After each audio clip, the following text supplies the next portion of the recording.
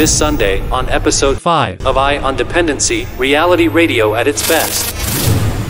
This Sunday on Eye on Dependency, Garth and Natasha welcome the Trinidad and Tobago Defense Force and Police Service to talk about security for Carnival and beyond. In studio will be Assistant Commissioner of Police and Gold Commander Kelvin Thompson and Assistant Commissioner of Police and Alternate Gold Commander Winston Maharaj. Representing the Defense Force will be Lieutenant Colonel Dwayne Edwards. These gentlemen will share some safety tips and the national security plans for the combined forces operations so we can all have a safe and enjoyable carnival.